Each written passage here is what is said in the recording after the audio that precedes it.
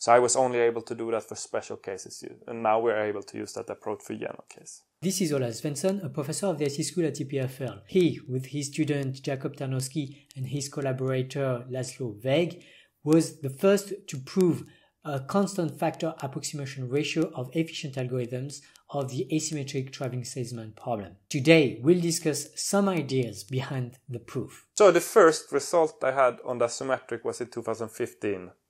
That was on this approach I explained. In a previous video, Svensson and Tarnawski proved that they approximated ATSP by juggling with the Eulerian property and the connectivity property. This allowed them to efficiently approximate some simpler versions of ATSP.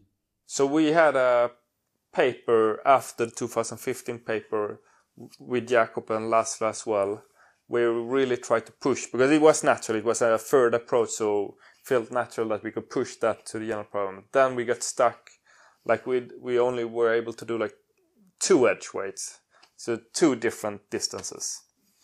And that was already very tough, so then we basically gave up for a while. So what was the big idea that allowed to tackle the general case?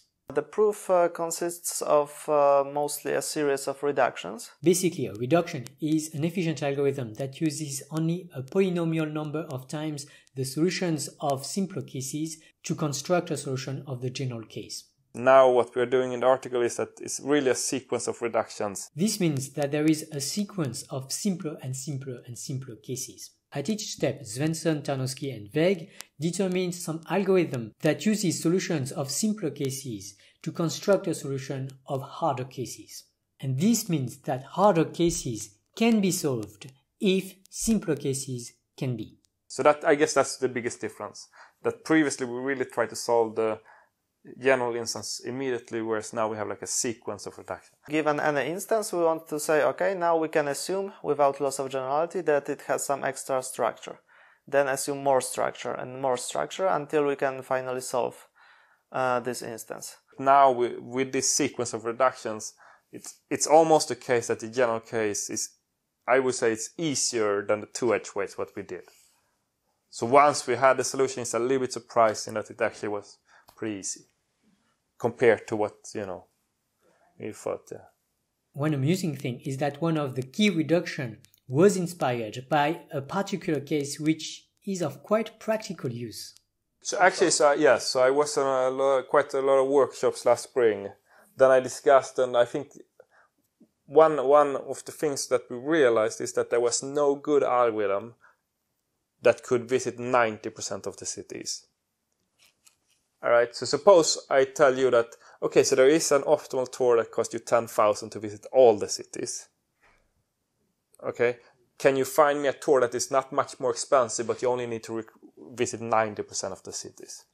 Usually that's much easier problem, because you can like forget about 10%.